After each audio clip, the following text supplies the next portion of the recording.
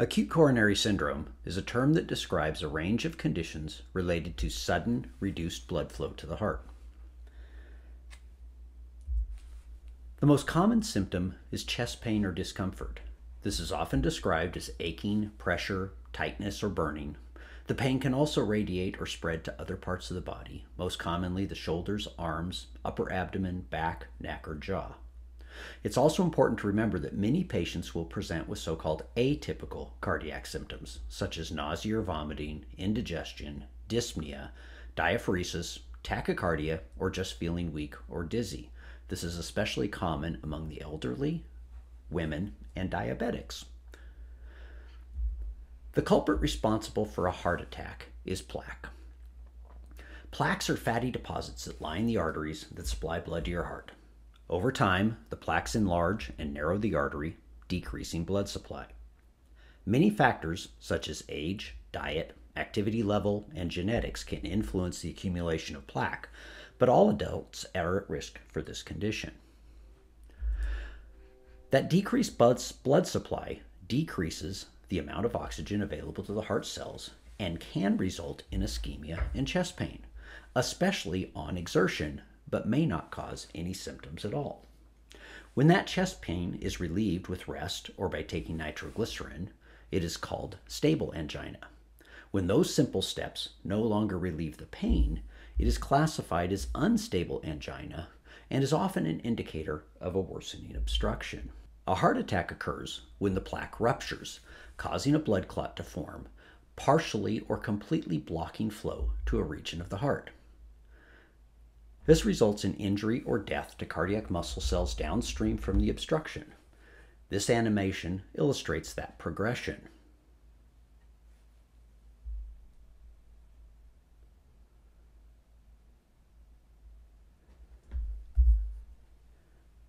The darkened area here represents dead cardiac tissue that prevents normal muscle function and therefore decreases cardiac output.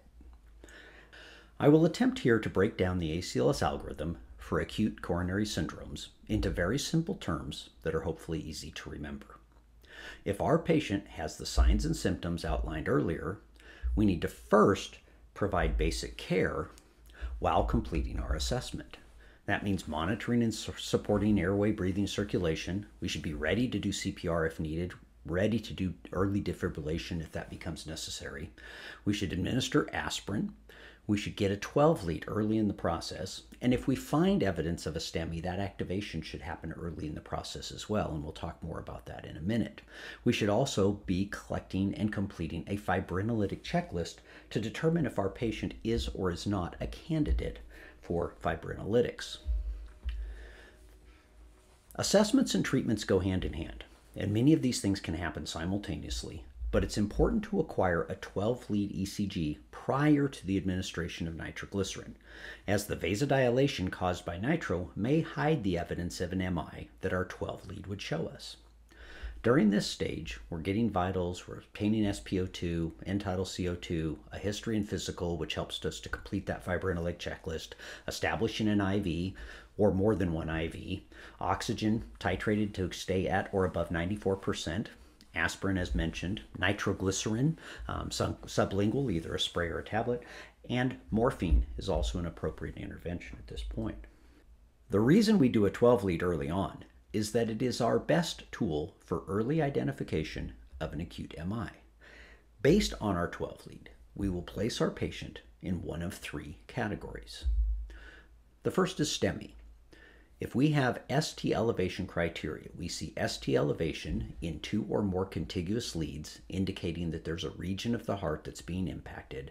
That's evidence that this patient is having an acute MI. At the other end of the spectrum would be the no STEMI, when we have a normal or non-diagnostic 12-lead. In other words, nothing on our 12-lead shows us any abnormalities in heart function. And then the third category falls in between those two. And these can be high-risk patients. These are your non-ST elevation patients. In other words, there isn't ST elevation evidence that meets our criteria to call it a STEMI, but there are changes to your 12 lead, such as ST depression or dynamic T wave inversion, and those need to show up in injury patterns, meaning we can see in contiguous leads evidence of that ST depression or T wave changes that tell us that this is related to a blockage, to an obstruction that is impairing the blood flow to a region of the heart. These are strongly suspicious of an ischemic or even an infarct event, even if we don't have ST elevation criteria. So let's break down how we manage each one of these three categories.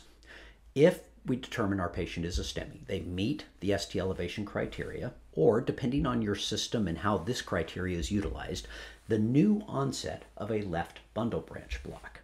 Now, I'll mention real quickly, a new onset left bundle branch block is in this category because the most likely reason that someone would have a new left bundle branch block is because they're having an infarct. However, in many EMS systems and in some cardiac care settings, the left bundle branch block alone is not considered STEMI criteria because it can be very difficult to differentiate between the ST changes inherently produced by a left bundle branch block compared to the evidence that this is a new event. If your patient falls into this STEMI category and you've decided that's the category they fit in, then our treatment is focused 100% on reperfusion. The best possible way to reperfuse is through a percutaneous coronary intervention in a cath lab, going in and physically opening up that vessel, placing a stent. Or in systems or in settings where you don't have access to a cath lab quickly, fibrinolytics can be a good intervention, a good option for opening up those vessels.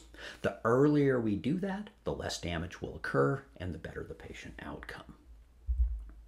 At the other end of the spectrum, as I mentioned before, we have a normal or a non-diagnostic 12 lead. These are low to intermediate risk patients. And the reason there is still risk is that if we're on this algorithm, if we're talking about acute coronary syndromes, we've already decided we think there might be something cardiac going on.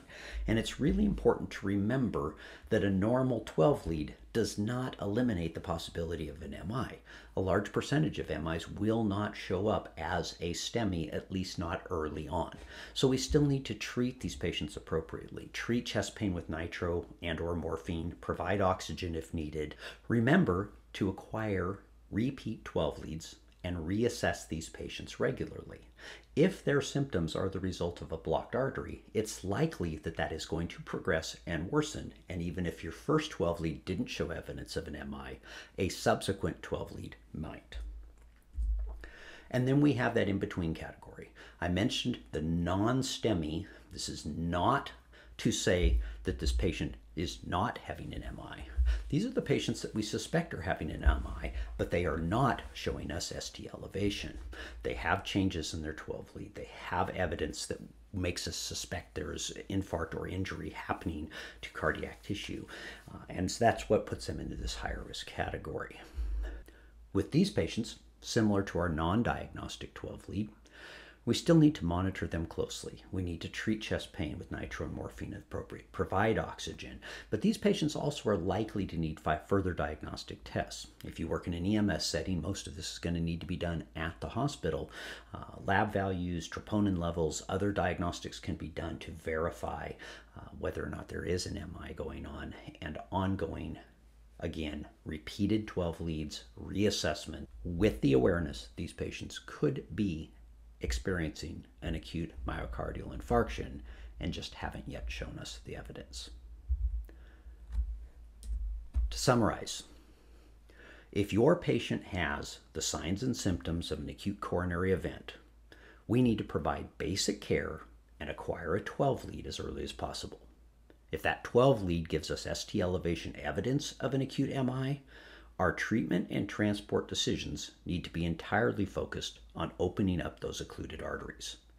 If we do not have STEMI evidence, we still need to assess and be prepared for the possibility of an MI and treat and transport appropriately, assessing for changes and treating accordingly.